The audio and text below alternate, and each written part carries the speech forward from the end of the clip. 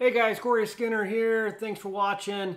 So today I'm going to go over a real basic way to tune in your home theater system without going in too much detail, without getting into the miniDSP, using room EQ and all that stuff. Okay, this is a pretty basic video just to go over an easy way to calibrate your speakers and get them in the same audible range at your listening position.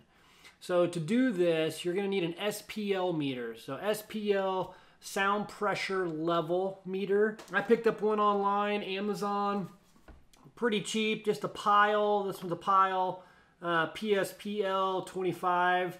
The only reason I got this one is it was less than 50 bucks.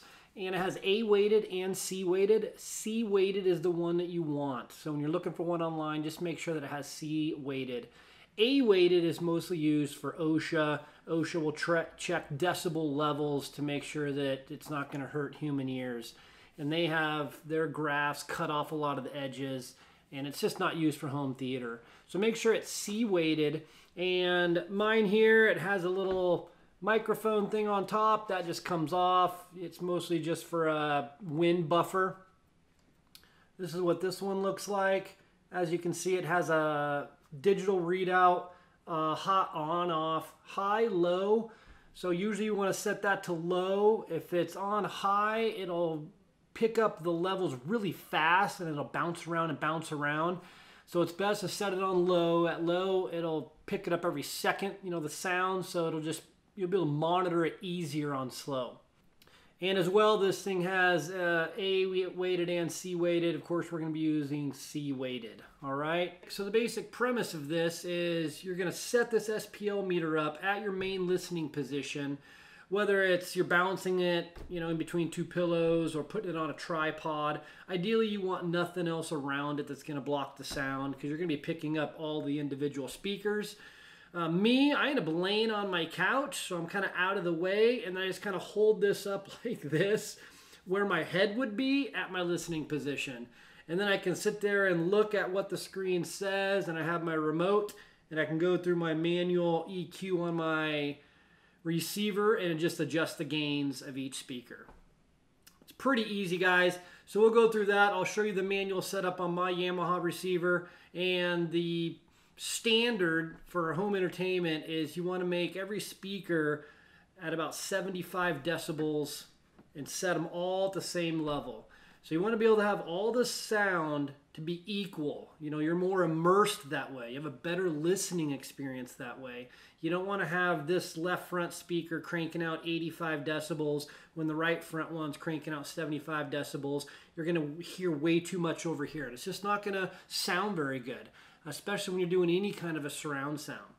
So I end up getting in my listening position, and I'll lay there and pop this baby up, turn it on, put it on C weighted, put it on slow, and then just watch the numbers. And we'll go into the do test tones, start at the left front. It'll go, and I just want to make sure that this is reading at 75. If it's too low, I'll adjust the gain on that left front. And then once it's sitting around 75, then I'll bump to the right front. Same scenario, adjust it. And then the back, and then the rear, side, and even the sub, and even the center channel, all of them. So one other note is the center channel, you can bump up a decibel or so extra if you like. Some people like to get that voice to come through a little bit more. And as well as the subs as well. Some people bump up the subs to 77, 78, 79 decibels when everything else is 75 because they want a little bit more of that sub, that low hertz kicking in on their surround sound. So it's pretty straightforward, guys. Let me show you what I'm talking about. I'll go over to the sofa and I'll just kind of lay down and show you kind of how I do it. It's kind of goofy, but it works for me and it's easy for me to adjust it as I'm holding my meter up. And then I'll show you how to manually go through the test tones on each of the speakers. Again, pretty simple thing to do, and just to make sure, even though you can use that Y-PAL, like my Yamaha has the Y-PAL, it's an automatic calibration. You plug it in the front of the receiver, you put the little mic at your listening position, and you hit auto, and it does the same thing. But it's not that perfect. It's always good to double check. I actually, when I did that, my two speakers that were sitting on top of my fronts, my Atmos, my Dolby Atmos speakers, they were low by like 3 decibel, well, 3 gains. So I ended up bumping each of those up 3 to get 75 decibels at my listening position. So it didn't auto calibrate those very correct. It does a decent job, and I'm sure that other, Denon has theirs, and everybody's got their own little auto calibration. But man, you can't beat just an old style one like this. You can just hold up a manual and double check. Okay, guys, so pretty simple deal. Let's go check it out. All right, guys, so my main listening position is right here. Screen's right ahead of me. 2 fronts right here. So this is my main listening position. So I want this SPL meter pretty much right around head height. So what I end up doing is I have my remote in hand. I just kick back, turn this on, and sit it right there. And then I can adjust my levels right here. So any way you want to do it, guys, but this is a little corny, but it works for me.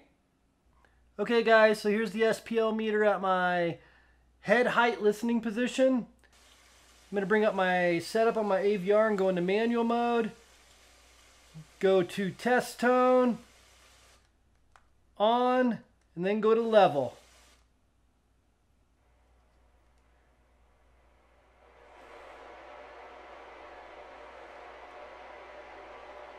And my master volume's at -20.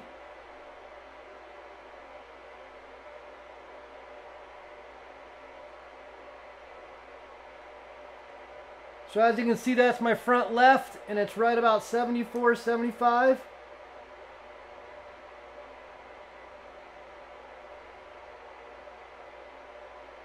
Bump to the next.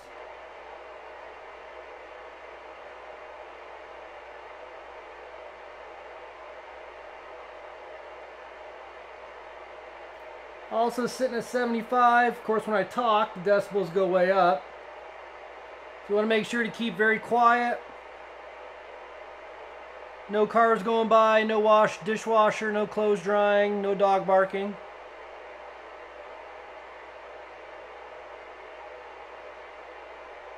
That's sitting good at 75. Do center channel.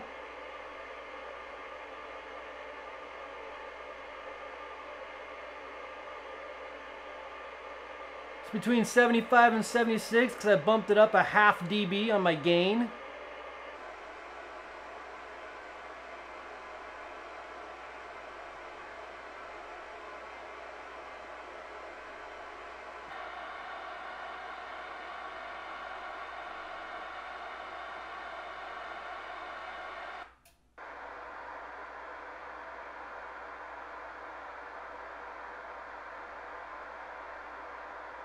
We're all sitting pretty good.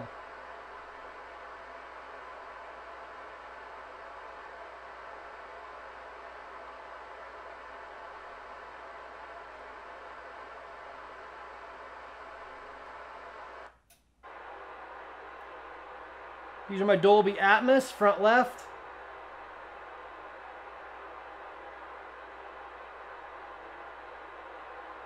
Looks good.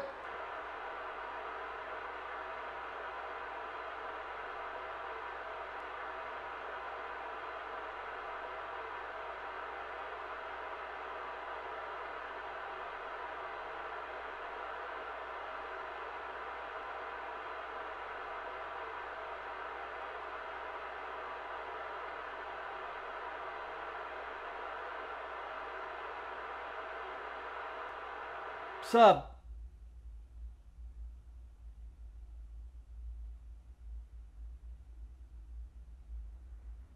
And I'm running this a couple of decibels hot, little louder.